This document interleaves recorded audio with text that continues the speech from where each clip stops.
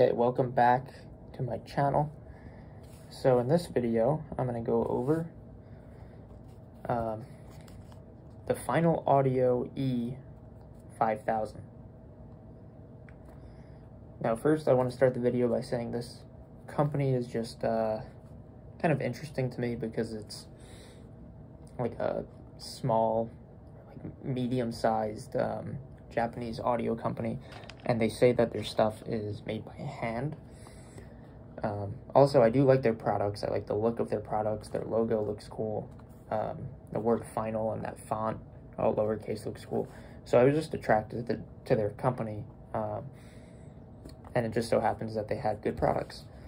Now, let's go over the Final Audio 5000, and then I will go into a small, or I guess a short comparison between the 5000 and 3000 and 2000. So this is the carrying case it comes with. It is rubber. It's pretty big, big and rubbery, and then it compresses the buds when you put them in, like that. So when you put these in here, it literally pushes on them, I guess, to keep them in place so they don't move around. I don't know if that's like the safest thing to do, but whatever. That's what they did. Let's get that out of the way. Now, here they are, the 5000s. It has a right angle, 3.5, unbalanced. And then it has this really nice braided or weaved, like tangled cable. I think it's OCC. It's copper covered in silver. And let's go into the buds.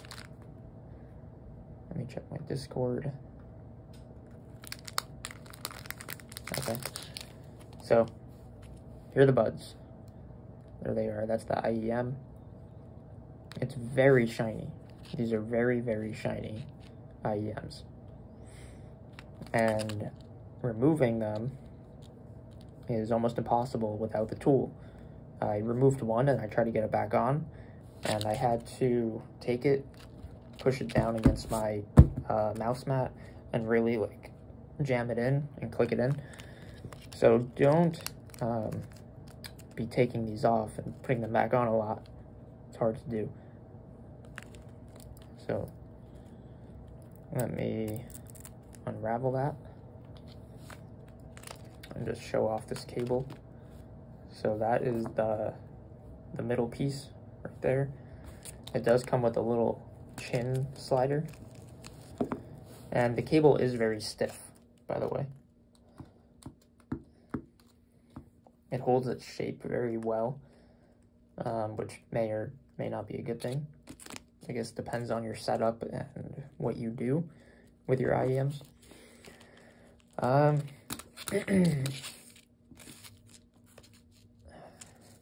the cable. There's the bud without a tip, again. Here's the other one. Now, you might have noticed I have the wrapping back on. That's because I'm going to be returning these to Amazon. Honestly, I like the 3000s better and the 2000s better than these 5000s, and I will explain why right now.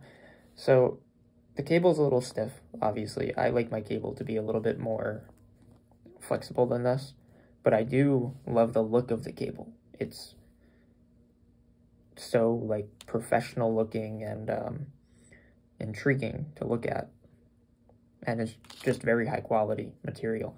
I was reading the description, and it says that the developer, or one of the developers that developed the wires in the supercomputer in Japan, also participated in developing this wire, which is kind of an interesting concept, how those two worlds came together.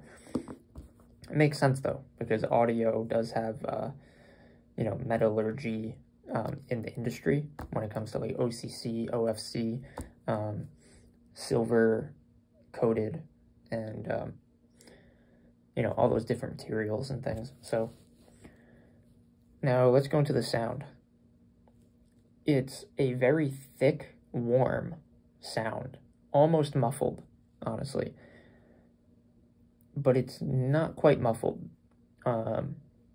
If you turn it up a lot, you get good detail, you get amazing bass.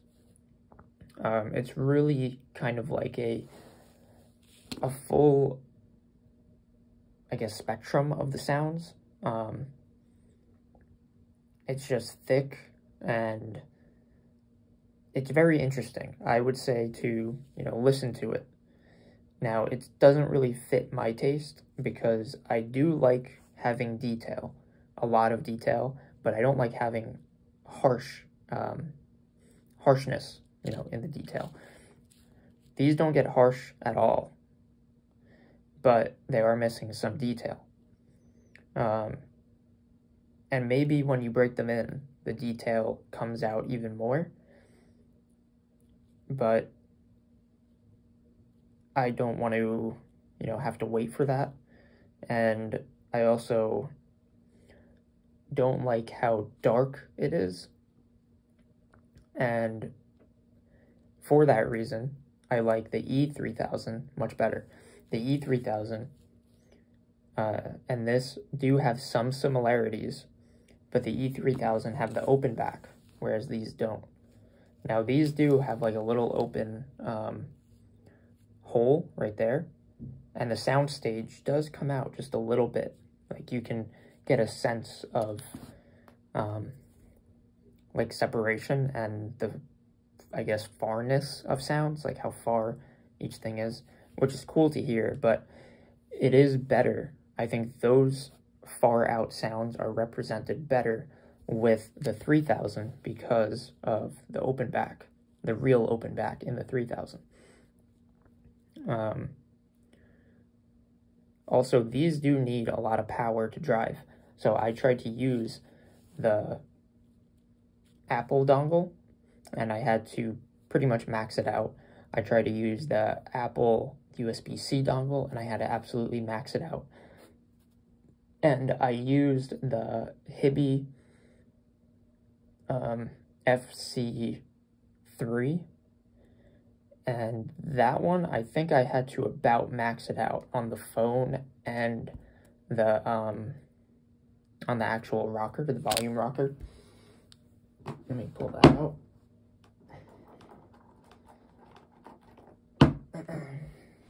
No, that's the FC3. There's the volume rocker, and this at its max puts out 70 milliwatts, and the Apple stuff puts out, I think it's like 40 milliwatts. That's why I had to max it out. So I pretty much had to almost max this out, and this is 70. And I also have this right here. This is the, I don't remember what this is. I don't know. It's FIO BTR5, I think. The BTR5. It's Bluetooth right there. You can also connect it. Has volume.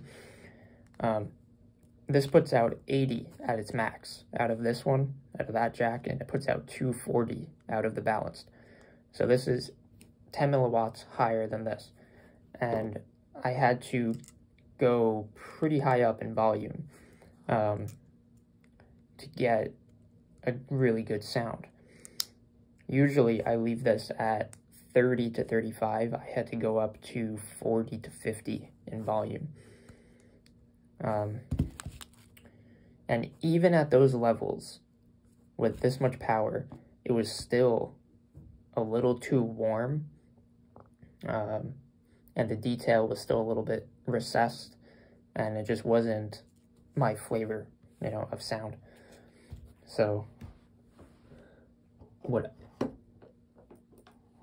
I also tried different tips. Let me say that. So I have these tips right here. These are the Spin Fit Smalls. I tried Spin Fit Medium. I also tried the Final tips. And these fit the best, but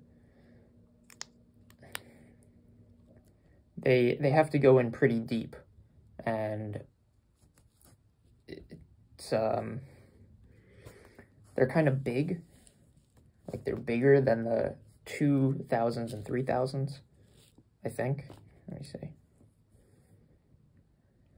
Okay, they're about the same, actually. They are longer, though.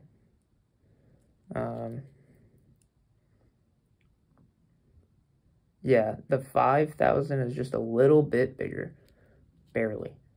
Barely. It's hard to tell, but I see the lip right there.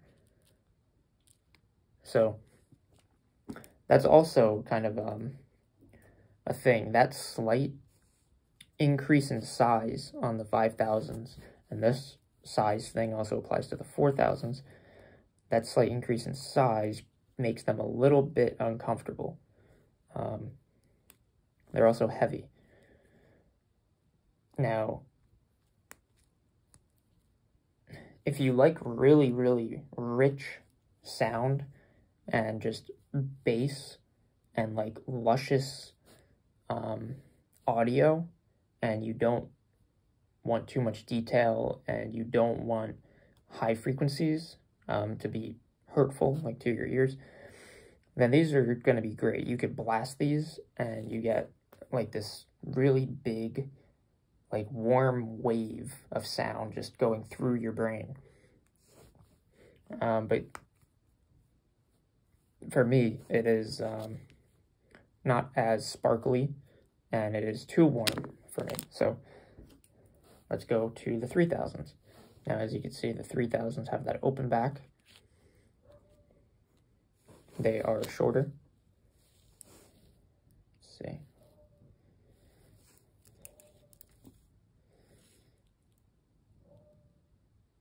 They're just a touch shorter. Let's line those up right there. Let me pull this off. Come on. So hard to get the final tips off. So look at the metal, the size of the metal.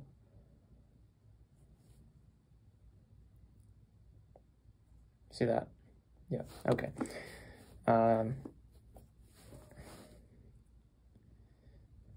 And another thing is they are hard to drive, like I said before. And maybe I need a different DAC. I don't know. Maybe this isn't powerful enough. Maybe I need to go to 100 watts out of unbalanced to get these to really, like, blow my mind. But then I have to go buy more equipment and things. So, if you have a very powerful DAC, or some type of amplifier, and you love really thick, warm sound, very bassy, fairly wide,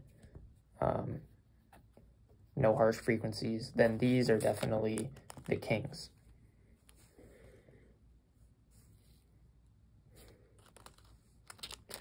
But if you want more detail, and I think even a wider sound, you know, and a more flexible cable and a few other things, like a smaller bud, then the 3000s are the way to go. Now, these 3000s are much easier to drive, and when I plug them up to this, that gives out 80 milliwatts at its max, they sound incredible. These are probably my absolute favorite ones, and so are the 2000s. The 2000s have, I think, more of a even, like, wider sound than these, but there's just slightly less detail and less resolution in the 2000s. It's more of like a playful sound. So if you're looking for just like a playful, really groovy, warm still detailed and wide sound than 2000s. If you want a more refined, like it, sound, then go for the 3000s. And if you have that big amp and all that stuff I mentioned, then get the 5s. 5s aren't for me, but they're definitely for some people out there. So that's my video about the final E5000.